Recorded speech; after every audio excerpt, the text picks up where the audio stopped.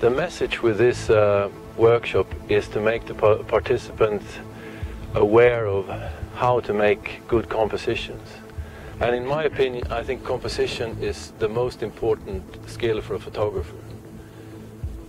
It shouldn't be like you go to a place like this and you show a picture what it looks like.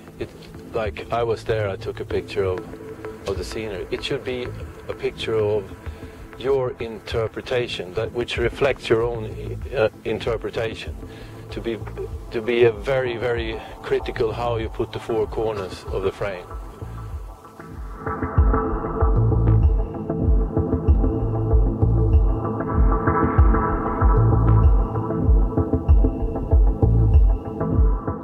I think it's very important for me to stand next to every participant and show him or her my ideas, my philosophy, how to make pictures, and we look together in the viewfinder.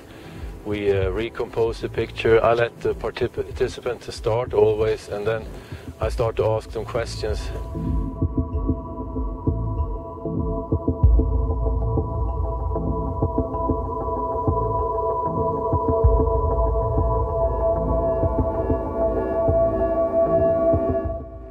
I see it as my greatest task in this workshop to make the participants more aware about composition.